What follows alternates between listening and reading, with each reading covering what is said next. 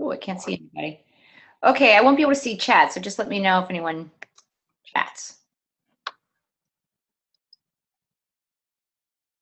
Okay, I'm ready. Cool. All right. Well, thanks for joining. This is the Supporters Webcast, the third one of the year, and I'm Megan Sanicky, the Executive Director. It's my first webcast in this new role, so I'm pretty excited about that. With me is Rachel Friesen, who oversees DrupalCon, our events program, and Tim Lennon, who oversees our engineering department. And we are being supported today by Brendan, who is, I think his picture is gone, but great teamwork here. And we wanted to come together and tell you some great happenings that are going on at the association, what we're doing for the community. So just a little housekeeping. We just ask that you remain muted during the call, so that way we have good quality. But we do want to take questions, so please use the chat window to do that. And if you hear any news you want to share, please go ahead, and you could even tag us on Twitter at Drupal Association.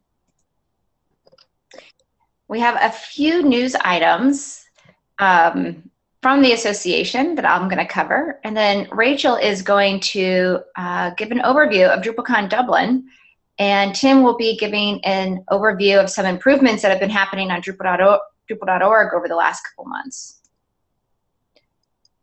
And as you probably know, DrupalCon Dublin's at the end of September, and we also have a Global Training Days coming up in September as well. So these are two programs you probably want to check out. If you want more information, reach out to me or anyone at the association, and we're happy to help you get involved. And of course, before I get started, I just want to thank all of the supporting partners. So you can see that our program's really been growing. We have more companies stepping up to support the association. And this program's fees go to fund Drupal.org improvements. And they are really invaluable and have made a real impact on what we've been able to do. So thank you. So let's dive into the Drupal Association news. It's always good, just starting as a new executive director, to really make sure you're clear on the mission, because this is what my job is, to make sure we're serving it. So I wanted to just share this again with all of you. In short, the association is here to unite the open source community so we can help build and promote the software. And over the last several years, we've been doing a lot to help build the software, help the community build the software, sorry about that. And we've been doing that with investments on Drupal.org, with lots of tooling that you can see, such as Drupal CI and Composer. And on the DrupalCon side, we do a lot there, from training up talent so people can contribute more, getting them into sprints and giving them workshops to learn how to contribute back to the project with mentors. We have core conversations so we can get the right people together in a room to talk about what needs to happen next for the project. So there's just a lot that we've been doing to help the community build the software, and that was a really important investment so that we could play our part to get Drupal 8 out the door into the marketplace. And we're going to talk a little bit about what we're doing on that build side of the mission, but I also want to focus a little bit on the promote side, because in the past we've definitely done some things to promote Drupal. We started jumping more into issue queues to approve case studies and get good case studies up on Drupal.org. And at DrupalCon, we have higher ed summits, and that's a great one-day customer event where those that are using or want to use Drupal for higher ed or nonprofit or media come together, and they do peer-to-peer networking and get education on how to kind of push the envelope with Drupal. So those are some great ways that we're promoting Drupal, as well as helping support the community promote the Drupal 8 launch. So that was another big thing that we've done. So as we move forward, we want to really put emphasis on the promote side, really expanding what we do, because there's a lot more that needs to be done now that Drupal 8 is out the door. And so I want to talk a little bit about some of our focus for the next couple of months. So on the Unite unite the community to build the software on that part of the mission, what we have decided to do is to sustain the work that we're doing, not taking anything away. Obviously, we still want to make sure you have all the tools and all the training that you need to get the community together and keep building the software. But we're kind of putting, hitting the pause button on doing a lot of new features to support this part of the mission.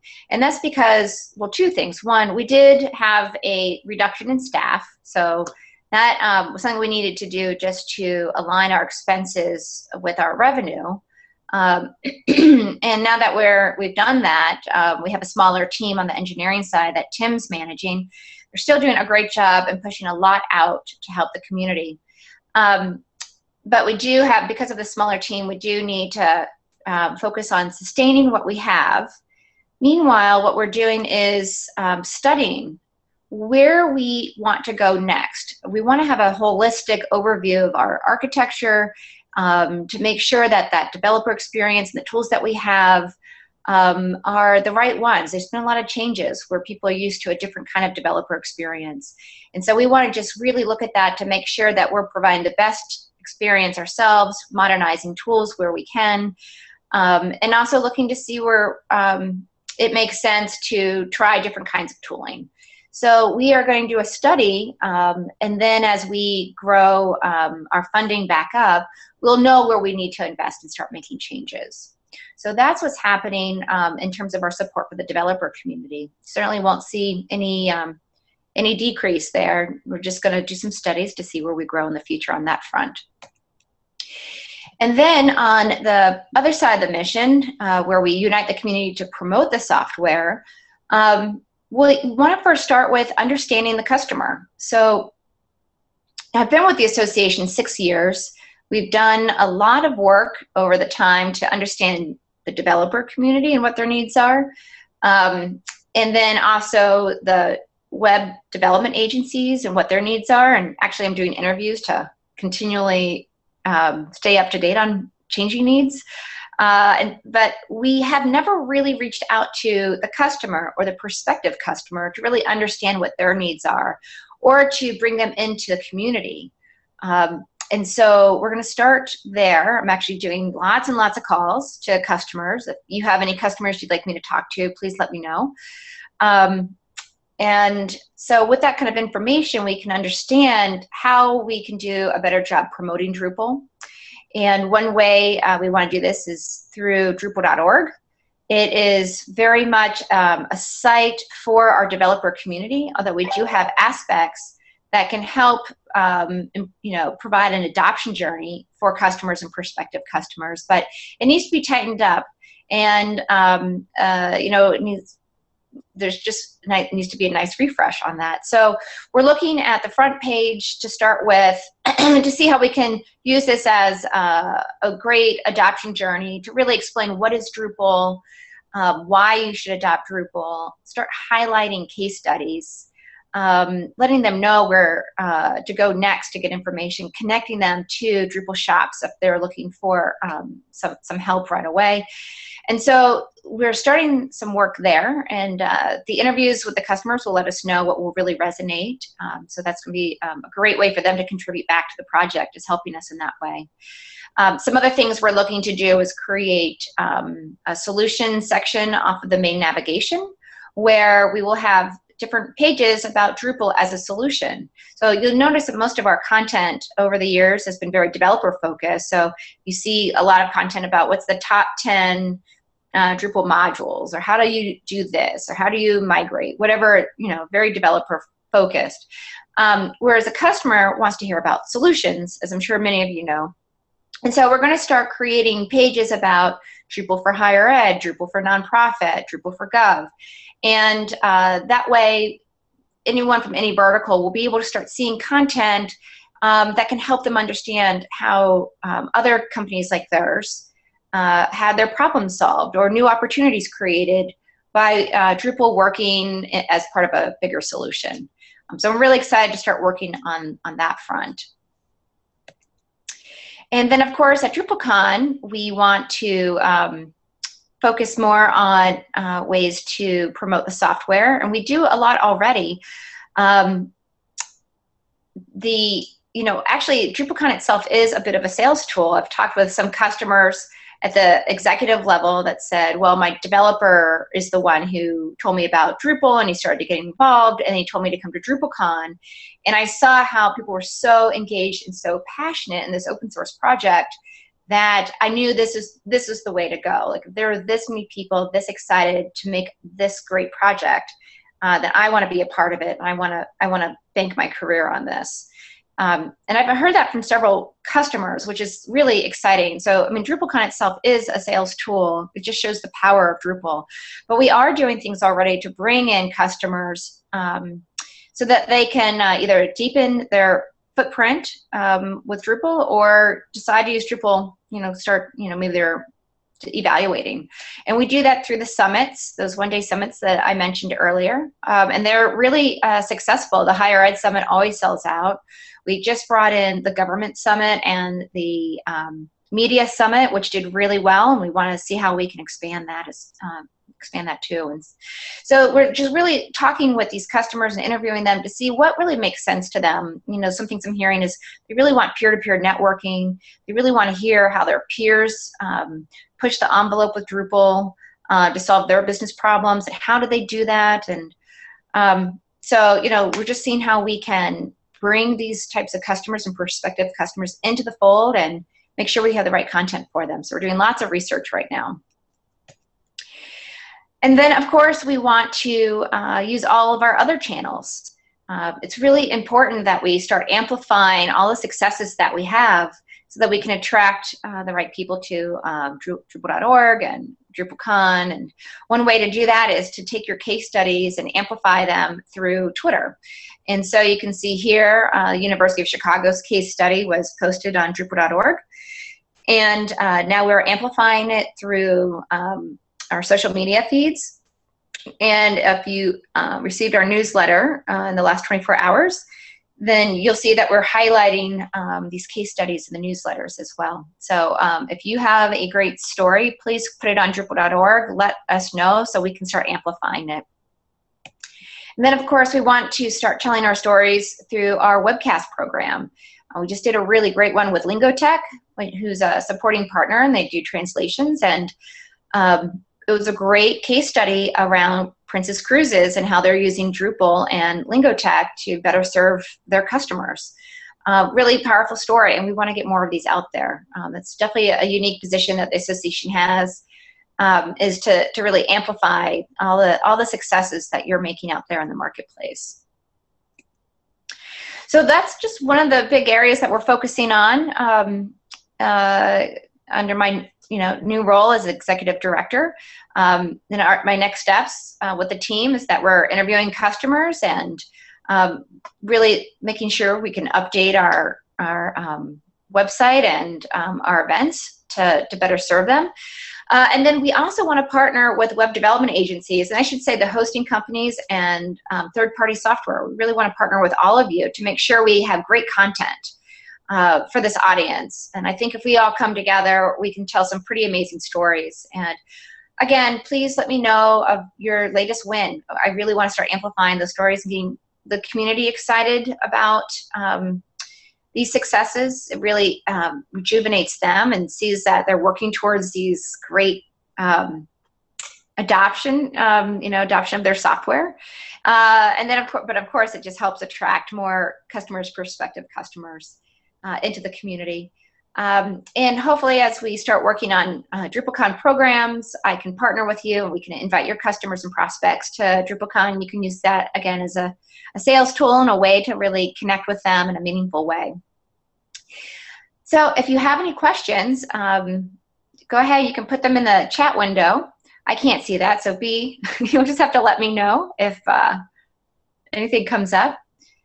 But if there aren't any questions, then I would like to hand this over to Rachel Friesen, and she can tell you a little bit about DrupalCon Dublin. Great. Do you want to go to the next slide? Great. So we have a lot of stuff going on in the next couple weeks, actually, with DrupalCon Dublin. So the sessions should be published by the end of the month, which is always really exciting. We also have training sessions that should be announced very shortly. And one thing I really want to point out is that early bird tickets, that discount will expire at the end of next week. So at midnight Dublin, next Friday, the ticket prices go up €100. So it's important to get your tickets before then and save a little extra money. There are still sponsorship opportunities for DrupalCon, and you can email us there at sponsor@association.drupal.org if you're interested in different ways that you can support DrupalCon or the Drupal community. There's a bunch of different ways that people can join in the fun there. And one thing I want to talk about specifically is something new that we're offering this year, which is our DevOps Summit. If you go to the next slide. So the DevOps Summit came about because we've heard quite a bit of chatter around DevOps, especially in the Drupal community. And we are really excited that Bastian is leading the charge on this. We have some more information on the website, and when you send out the slides, there'll be, I added links in here to find out more about Bastian and also about the event, including a more detailed agenda, which should be out in the next week or so. But essentially, the event should focus, or will focus, on tearing down the imaginary wall between operations and development teams. So basically finding ways that people can work together to share knowledge and best practices and really do some great peer learning. Go to the next slide. So who should come? This is a great question to ask. So essentially anyone that's interested in how they can implement DevOps principles, so sending technologists, sysadmins, developers, even CTOs, anyone who's interested in DevOps and kind of where that's headed and what people have learned in the last year or year and a half. The tickets are on sale now for €199, which is a great price. And we expect this event to be very popular, so I would recommend grabbing tickets sooner rather than later. And then one other thing that's happened since I made these slides, which is really exciting, is we have announced our community keynote. So on Thursday morning, you may know him on D.O as Enzo, but in real life, Eduardo spent the last few months traveling the world, visiting various Drupal communities. We're really, really thrilled that he's going to be presenting on what all he learned from his time traveling to different communities, going to different summits or camps or meetups or whatever that he could find along the way, and his recommendations on ways we can expand and grow how connected our community is. So it should be very exciting. I think that's it for DrupalCon. That's great. Well, I'm really excited about your new addition with the DevOps Summit. I think it's a great way to make that developer event even stronger. Yep. Yeah. Okay, excellent. Well, thanks, Rachel. Well, then why don't I turn it over to you, Tim? You can talk about the recent Drupal.org improvements. Sure. There's kind of a lot of stuff to talk about over the last quarter, so I'll be giving some updates on some work that we had started in the previous quarter, as well as things that are completely new in the last couple of months. And just by way of introduction, you may also know me if you're on Drupal.org. I am Hestanet, and you'll see me in the issue queues and updating our roadmap. And I'd be very happy to hear from you if you have any thoughts on our roadmap, on these items, or if you'd like to get involved, or if you have developers who work with you who'd like to get involved in the work we're doing. So to kind of start off, the big milestone in April was the release of Drupal 8.1. This was the first release of a new 6-month release cycle for Drupal, the software. So the community came together and established a new practice for our release cycle for Drupal, wherein every 6 months there would be a point release, a new minor release of Drupal, and this would include major features and API changes. And this means that Drupal can evolve much more quickly than during the Drupal 7 development cycle. There's now a pattern for introducing these new features, these new API changes, and for ultimately transitioning deprecated APIs into new APIs. So it's a really big deal for the project in terms of creating a faster pace of change and moving towards an evergreen Drupal that is modern and up to date. So to support this, there was actually quite a bit of work on Drupal.org to manage just the project management side of taking all of the issues opened against core, migrating them to the 8.2 branch if they're not complete, providing support for development branches for these minor releases, and a number of things there. So the team did a lot of work just to enable that for the core developers. And we should be seeing the next point release, Drupal 8.2, in October. Again, coming with new important features and APIs for the software. So if we move to the next slide. One of the other things that we introduced was JavaScript testing for Drupal. We added Phantom.js support to Drupal CI. This is important in a number of different ways.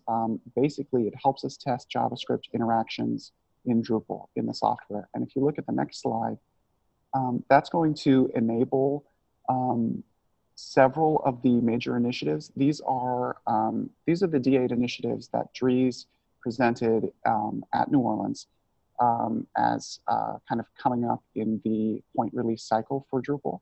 And several of these initiatives, the data modeling initiative, the blocks and layouts initiative, and the media initiative in particular, are dependent on rich user experiences, which will be driven largely through JavaScript. And having that ability to test JavaScript interactions in the software is going to mean the ability to iterate on that and start improving the user experience of Drupal, which is an important priority for increasing adoption.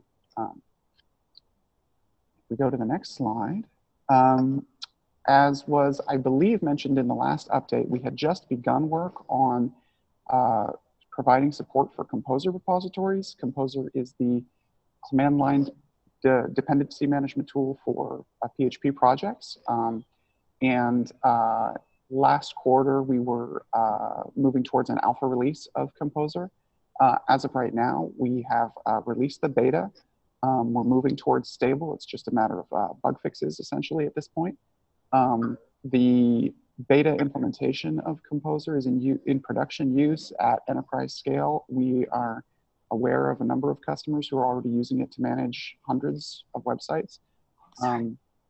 Oops. Sorry about that. Lost our slide there a little bit. So we're really happy with this. It's a great feature. It helps make Drupal part of a modern PHP workflow. And we're kind of excited to see where it goes. One of the areas that you might see activity on in the future is using Composer-based workflows for distributions, for example. So moving on. One of the other things we did is we communicated a little bit about the visual language that we've been using as the basis for any work that we do that touches the design on Drupal.org. So this is not a specific feature release, but this is just to show you how we are going about creating a more consistent and coherent design experience and visual experience of using the site to try and make it more user-friendly. You'll see a couple little sneak previews in this slide. For example, the user icon up in the upper right corner, a better user menu is about to be released. You see the documentation pages being kind of previewed here. If we go to the next slide,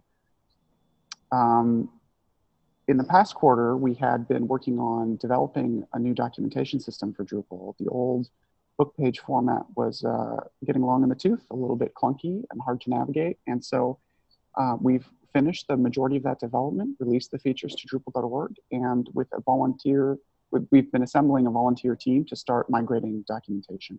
So you'll start to see this new documentation format with its improved navigation around the site very soon. Documentation now has the concept of maintainership, like projects do, so that we can have dedicated community volunteers who ensure that the documentation has good editorial control, has a good quality standard, and is kept up to date. So there's a lot of good things happening there. And at this point, it's largely a community effort to move forward that migration process. So we could continue. Another thing we did is we released some small updates to the issue credit system. Since the initial release of issue credits on Drupal.org, this is the ability for users who work on issues on Drupal to attribute that work to an employer or a customer. Since we've seen that introduced, we've seen kind of an incredible revitalization of the contribution economy, I'll say, around Drupal. A lot of shops and end user organizations all getting excited to have their developers start making those attributions. We use it as the ranking system for the marketplace based on issue credits, and it's just been a really remarkable change. So we want to continue caring for that system and making careful changes that help improve it and keep it a clean system. So we introduced 2 new tools that the maintainers who grant credit can use. They can grant credit to users who maybe haven't commented in the issue, and that means that if there's internal teams working on an issue, but only one of them is actually updating it on Drupal.org, they can still credit those users. If someone is helping out in IRC, in Slack, at sprints, in a channel other than the issue queues, they can still be credited, and their organizations can still be credited for the work that they've done to support these contributions. We've also taken some steps to prevent gaming the system in terms of just some tools that let the maintainers control patch submissions that aren't actually contributions or other ways that people might be trying to game the rankings, because we want to protect the integrity of those people out there who are really making important contributions. If we continue to the next slide, we also added a couple very small things along the way that will hopefully have a pretty decent impact. So there's a supporting technologies listing in the marketplace now, which lists organizations that are supporters of the association, but that provide services that we haven't explicitly highlighted as a category in the past. These are complementary technologies to using Drupal.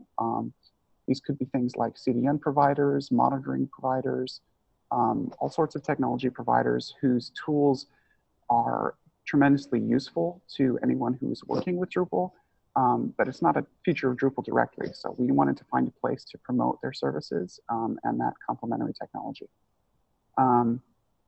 We've also just made small improvements to how the navigation for project releases go, friendly path aliases, and we've done some work to prevent spam account registrations on Drupal.org, because it's an efficiency drain, both on, somewhat on our team as the kind of curators and caretakers of the community, and on the community volunteers who have to either manage spam or work around it as they're doing the other work that they're doing in the queues. So we put together a couple tools that have actually dramatically impacted the ability of spammers from even creating accounts on the site. It's a really great improvement.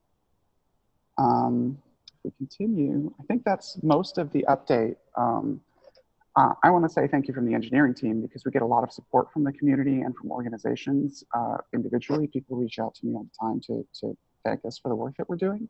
I want to add one more thing. We have a community initiatives program where community volunteers or even organizations who want to drive forward a particular idea create these community initiative proposals and use them to work with us and create improvements. So one of those initiatives that's under, actually, in fact, adding composer support began as a community initiative. But one of those other initiatives has been to improve the project application process. Try not to get into all the weeds, but basically there's a manual peer review process before a new contributor can make a full module release on Drupal.org. And that's something of a barrier to contribution right now. So we have worked with the community and we have a way to remove that barrier entirely, and we're excited to implement that as we head in towards Dublin. So. That's great. Well, thank you, Tim. Definitely an impressive amount of work you guys have been getting done, especially as a smaller team. So thank you. Yeah. Okay, well, that is our update for this quarter. I'd love to hear from all of you about other bits of news you'd like to hear about, or if there's other topics you want us to cover, or if you have ways that we could better support you. I'd love to hear about that as well. So please know you can reach out to me anytime. If you want to stay connected, you can also just make sure you're signed up for our newsletter and, of course, our social media at Drupal Assoc. And I know you have account managers you can reach out to. So Delana, if you are a web development agency, or Mark, if you're a hosting company or third-party software. So please know you can reach out to them anytime, and we'll get your questions answered or just help you in any way. So thank you so much for your time and all of your support. We're really excited what we can do together. So if there are any questions, you can send them through the chat.